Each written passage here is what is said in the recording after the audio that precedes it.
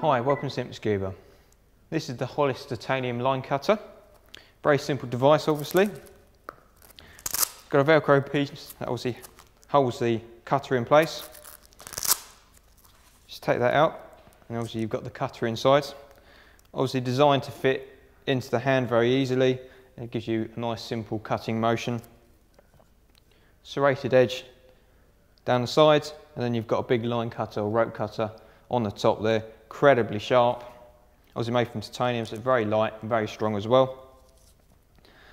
Bottom bit is actually bungee, so when you put it in place, back in the pouch, you can pull it tight and that prevents it from coming out. You do have a D-ring on the end, so if you want to put it on a piece of line, obviously you can do that as well.